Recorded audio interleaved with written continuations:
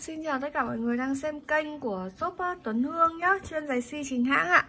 Mọi người ơi, hôm nay thì em sẽ lại tiếp tục lên báo giá cho mọi người một lô mũ này, lô thắt lưng đấy, cũng như là dép xăng đan hàng mới nhá mọi người nhá.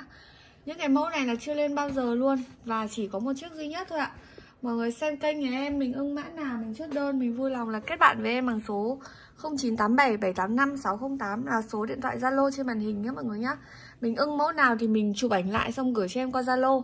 Và mọi người mua hàng thì sẽ chuyển khoản là 100.000 bên em đi đơn. Nhận hàng thì mọi người sẽ thanh toán nốt cái phần còn lại mọi người nhá. Và bên em sẽ bao ship nếu mà mọi người chuyển khoản trước. Đến với cả một chiếc mũ đầu tiên, lên cho mọi người một chiếc mũ đến từ thương hiệu Ferrari nhé mọi người nhá. Chắc là mọi người hầu như ai cũng sẽ biết đến cái hãng xe này. Mẫu này lên cho em mã này với giá với mã là mũ 9 nhá.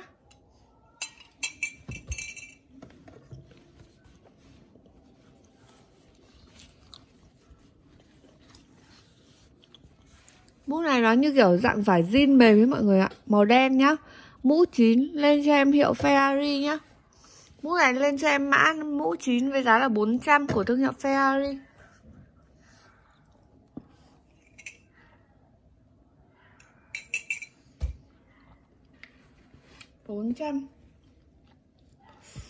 Tiếp theo lên cho mọi người một chiếc mũ đến từ thương hiệu MLB nhá.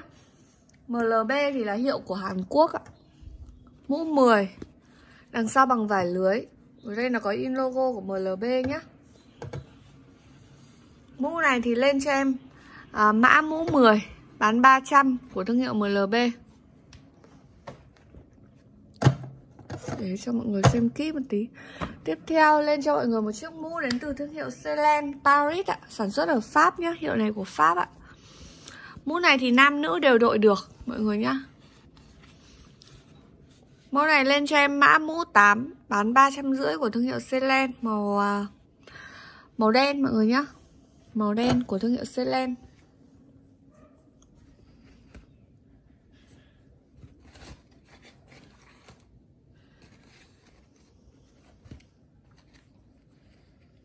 Tiếp theo lên cho mọi người một chiếc mũ đến từ thương hiệu Versace. Hiệu này thì màu trắng nhá mọi người, mũ này màu trắng. Chất liệu làm từ vải kaki mềm mọi người nhá. Nó dính cái dây gì ở đây? Màu trắng nhá, chất liệu làm từ vải kaki mềm. Mẫu này lên cho em mã mũ 7 bán 350 một chiếc mũ đến từ thương hiệu Versace. Đây, nó in cái hình mặt người là biểu tượng của hãng này luôn mọi người nhá.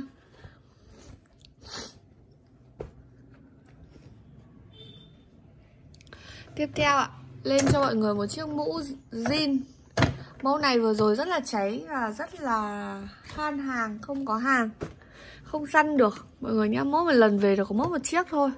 Đằng sau nó điều chỉnh dây như này và chất liệu làm từ vải jean. Ở trên này nó có in logo của Burberry, nó theo logo của Burberry. Và mẫu này thì là của Anh nhá. Mũ này lên cho em mã mũ 6 ạ. Mũ 6 bán 450 chiếc mũ này đến từ thương hiệu Burberry.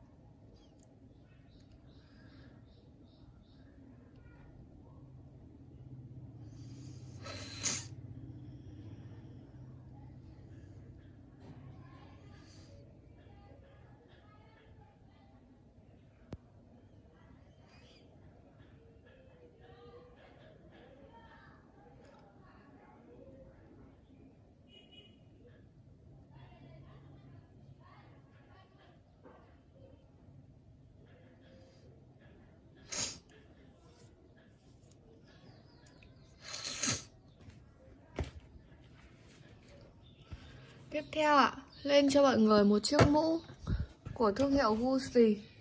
Và ở trên cái phần mũ ấy thì là nó có in một cái hình con báo mọi người nha. Và mọi người biết là cái hiệu này ấy thì là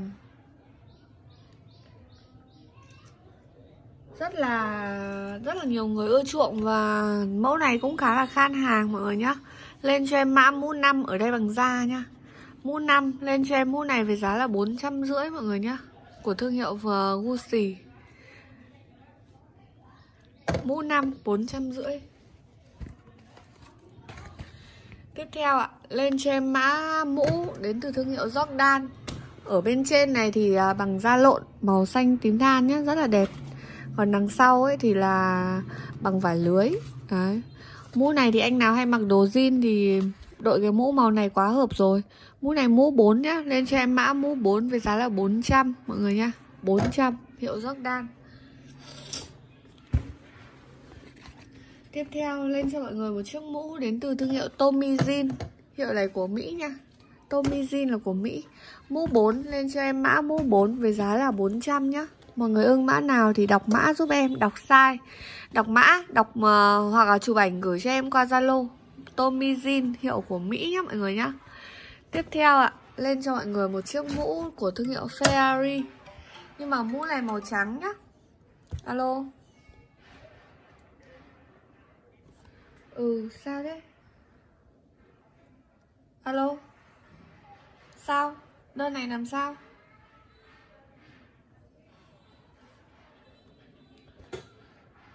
Để mình kiểm tra lại nhá. 8009.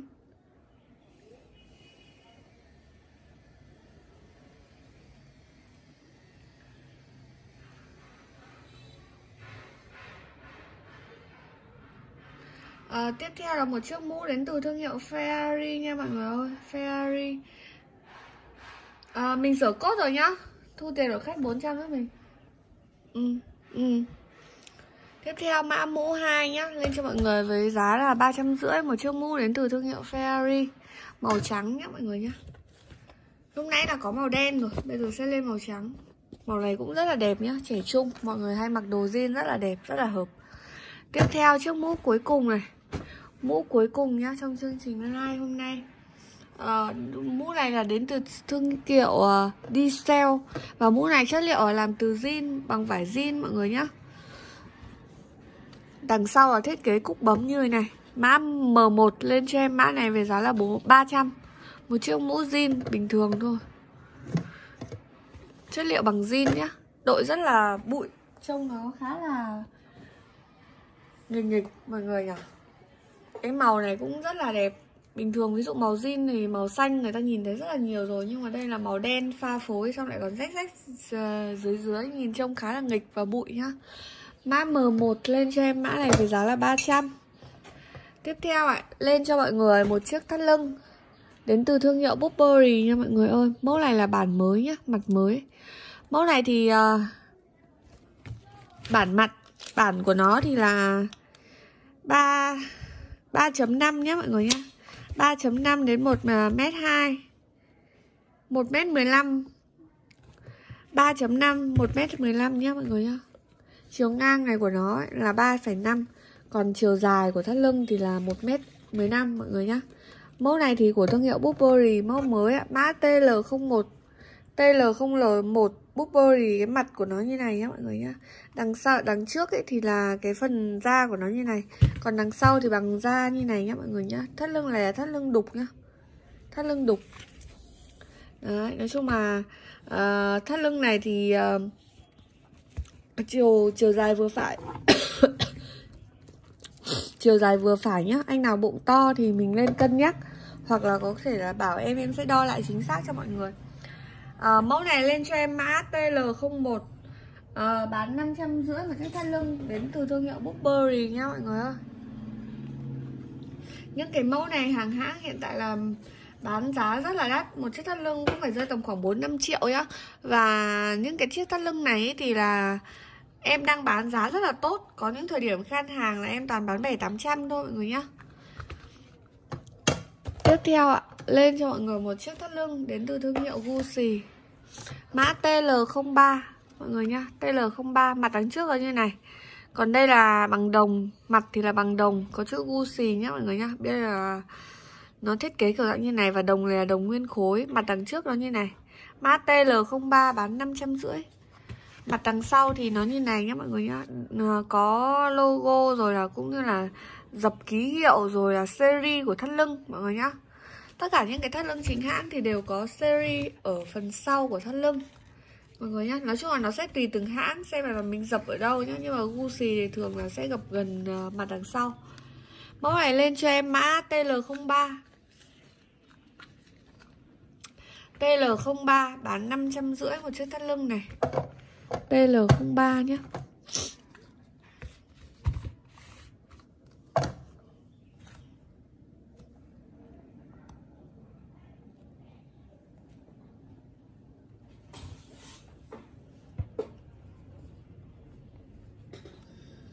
Tiếp theo này, em lên cho mọi người một chiếc thắt lưng đến từ thương hiệu Hermes mọi người nhá. Hermes. Và mẫu thắt lưng này thì là thắt lưng bản dây là trơn nhá mọi người nhá. Mặt này thì là mặt thắt lưng cài, không phải là thắt lưng đục khuy.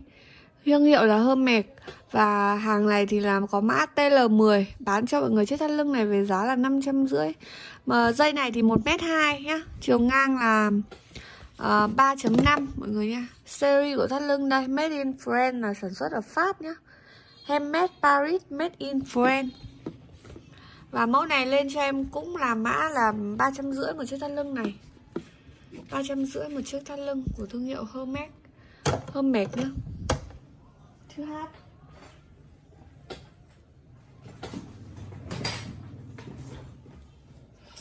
Tiếp theo ạ, lên cho mọi người một chiếc thắt lưng tiếp theo đến từ thương hiệu Burberry, nhưng mà dây của nó màu này nhá mọi người nhá. Mã TL02 lên cho em mã này với giá là 550 của thương hiệu Burberry. Dây nó như này, mặt như này nhá mọi người nhá. Rất là trẻ trung, anh nào hay mặc đồ jean thì đeo thắt lưng này sẽ rất là hợp nhá. Còn cái thắt lưng màu đen kia thì mọi người có thể là mặc với cả vest, hoặc là mặc áo sơ mi, hoặc là mặc với cái gì cũng được. Còn những cái đồ, cái màu kiểu nó như này thì mọi người lên cái màu sắc ấy, kiểu đeo thắt lưng, nếu mà mọi người muốn mặc đồ jean trông cho nó trẻ trung thì mọi người lên chọn những cái màu như này. Tiếp theo lên cho em mã TL04 nhá, bán 550 một chiếc thắt lưng này của thương hiệu Giày. Cái mặt của nó thì bản dây như này nhá, đều là 3.5. Lên cho em mã này với giá là 550 của thương hiệu Giày ạ.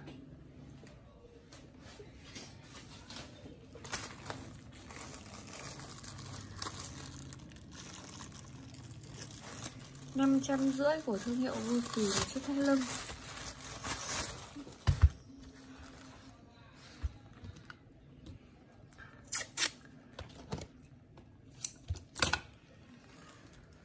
Tiếp theo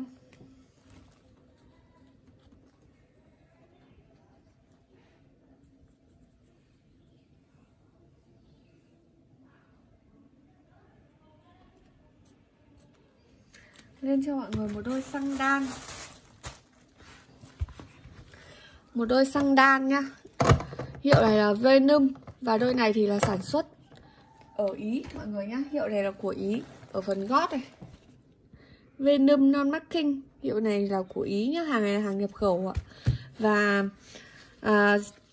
xăng đan thì nó là dây ở trên bề mặt dây ấy, ở cái chỗ mà gọi là mình đi vào ấy, cái phần quay trên này nó là bằng dây dù nhá, rất là dày dặn luôn. Đi rất là ôm chân, bình thường mọi người mùa hè mặc với cả đồ jean hay mặc với cả quần ngố đi đôi này rất là hợp nhá. Mã Z10 size 42 lên cho em mẫu này với giá là 350 nhá mọi người nhá. Z10 size 42.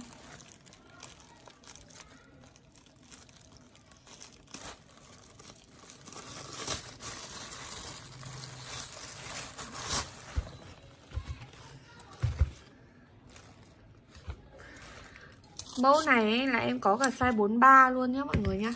Màu này là có cả 43 luôn đấy. Mã Z11. Z11 lên cho em size 43 cũng là 350 màu này nhé mọi người nhé. Z11 màu cũng y xì màu này luôn. Đấy, thế nên là em sẽ không lên nữa, bỏ qua luôn. Em có size 42 và có size 43 nhé. Bác nào đi size nào thì chốt đơn theo size giúp em. Mọi người chọn mẫu xong chốt đơn cho size giúp em.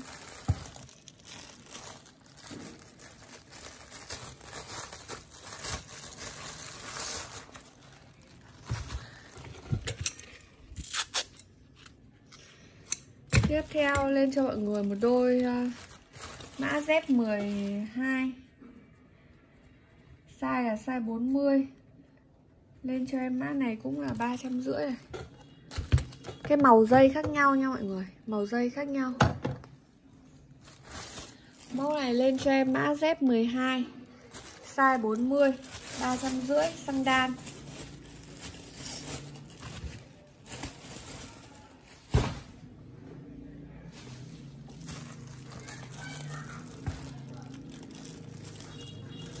Xăng đan mã dép 12, size 40, 350 ạ.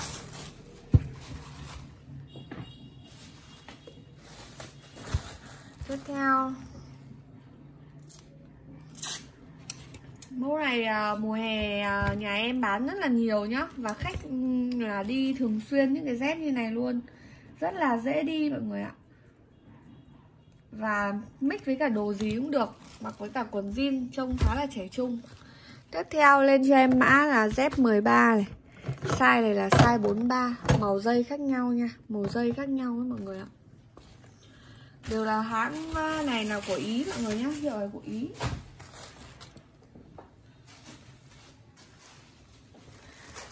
Đây là mã dép 13 nhé. Size là size 43. Và ngoài size 43 ra thì em có size 44 của cái mẫu này nữa. Mẫu này có cả size 44 nhé. Anh nào đi size 44 thì vui lòng báo em là mẫu này size 44 là được nhá. Em đỡ phải lên luôn. Đỡ phải lên. Tiếp theo này, lên cho mọi người một đôi mẫu khác. Dây khác luôn. Dây màu khác nha. Dây này thì là size 43. Mã dép là 14. Dép 14, size 43. Bán 350 nha. Đây. Hai màu dây khác nhau nha mọi người. Mã dép 14 là màu dây này nhá. Lên cho em mã này cũng 350. Dép xăng đan size 43, 350.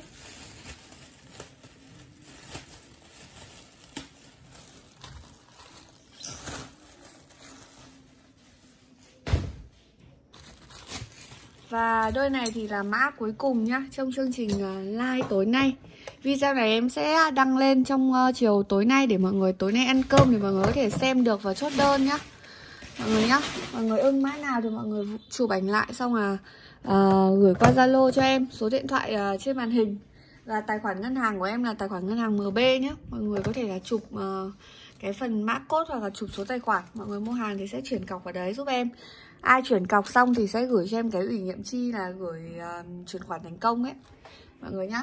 Và em chúc mọi người là buổi tối vui vẻ nhá. Ăn cơm ngon miệng. Và em sẽ rất tắt máy. Và mọi người đừng quên nữa là phải bấm kênh theo dõi và đăng ký của shop nhá. Thì khi ở bên em lên video thì mọi người mới thấy nó hiện lên. Chứ bình thường nếu mà mọi người không bấm kênh đăng ký ấy, thì là nó sẽ trôi đi. Và khi mà bên em lên video, có những cái video hay sale xả gì đấy thì mọi người không xem được. Rất là tiếc nha, rất là lỡ. Bỏ lỡ rất là tiếc luôn. Và em xin phép là dừng video ở đây nhá. Em tắt máy đây, em chào cả nhà mình.